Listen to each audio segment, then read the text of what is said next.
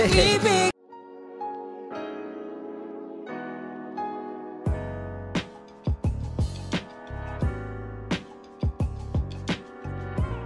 What's good, jammers? It's your boy David again, and I'm back with another video for tonight. If you're new to my channel, subscribe to my channel, like this video, and comment down below. So I'm back with another SB19 video, and I really find time today to shoot this video. So this is going to be IKAKO live performance. This is actually the first time they sing it live, right? And they're complete. Excited kasi alam niyo naman na I really opt or chose to watch live performances, lalo na sa mga groups and sa ating pinakamamahal na SB19. So sa lahat ng mga 18 dyan, welcome to my channel. Do subscribe to my channel and do follow me on Instagram, RealDavid_29. So guys, let's go to the video. I'm really excited. Ang ganda ng suot nila dito sa thumbnail. Ang ganda ng mga outfit nila. I really loved it. And naalala ko, ito yung kanta para sa lahat ng mga medical frontliners natin sa buong mundo. And salute po sa lahat. Maraming salamat po. Sa mga doctors, sa mga nurses, sa mga scientists, pharmaceutical companies, government agencies, thank you. Oh, talaga si Ken talaga lagi nag-ano, no? Nag-o-open ng nag-kanta. Pinagdarasal parati kaligtasan mo't mapawid. Bet ko yung outfit ni Justin Brown. I really love this kind of brown. Panahon may nagdidilim, liwanag ay sisikat. Ang unique din ng talagang boss ito ni CJ, no? Sa puso'y alisin, lahat ng to'y lilipas. Diba? Confidence level ni Josh sa pagkanta talagang taas. Ibig ko lang ipahiwatig na basta may pag-ibig sa puso natin. Very natural, no? Hindi sabi pa. Sigurado, babangon tayo, kayang lahat, ikaw ay. Guys, may napansin ako, every live performances or every like the audio studio version, napapansin ko nga na si Sejon lagi yung naggaganon yan. Like, I think siya yung ano ba yung tawag yun? Siya yung naatasan ba yan? Siya, sa kanya yung task na naggaganon, no? Nag-growl, nagsha-shout, nagpapa-hype. Like, he's the hype man sa SB19. Parang, yun lang yung napansin ko. And yung confidence ni Josh, really, sa singing, I can't believe it. Okay? And yung niya, yung look na parang bagong gising yung buhok, di ba? Pero bagay sa kanya, actually. Huwag kang susuko, magkasama tayo hanggang sa dulo, ikaw at ako. Let's go!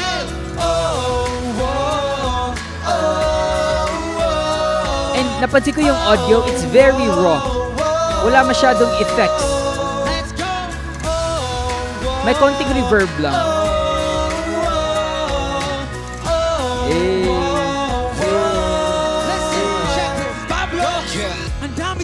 Natin pinagdaanan noon. Bawat marka ay tanda na higit na mas patatag na tayo ngayon. Magaling mag-rap si Sejon, no?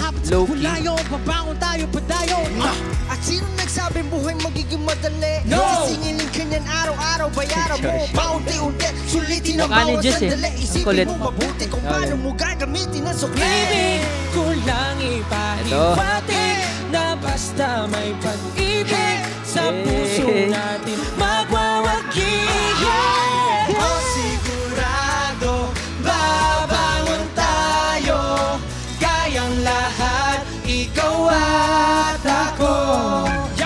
Huwag kang susuko, magkasama tayo hanggang sa dulo, ikaw at ako.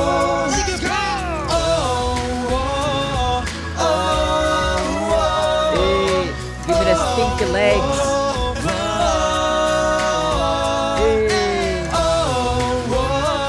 Stanky pala yun. Stanky legs.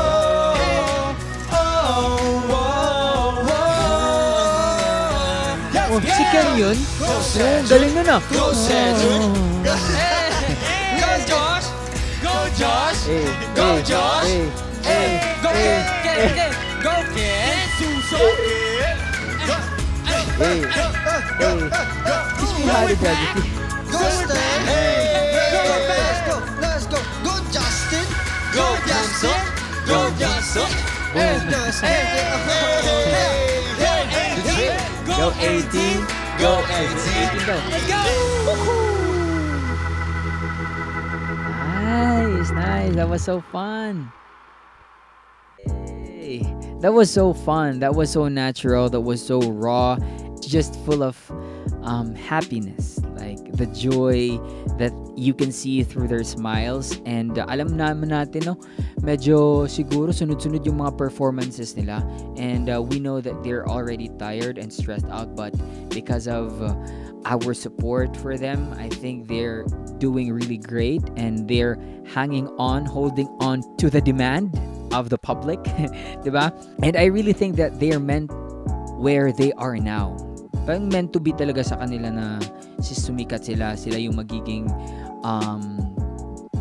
P-pop kings, sila yung magbibigay karangalan sa Pilipinas in terms of, you know, this genre. And sa lahat ng mga bashers dyan, at lalo na yung may international basher na daw sila na nag-react din from other country ata yun. Reactor siya YouTube reactor din siya. Nakita ko sa Facebook.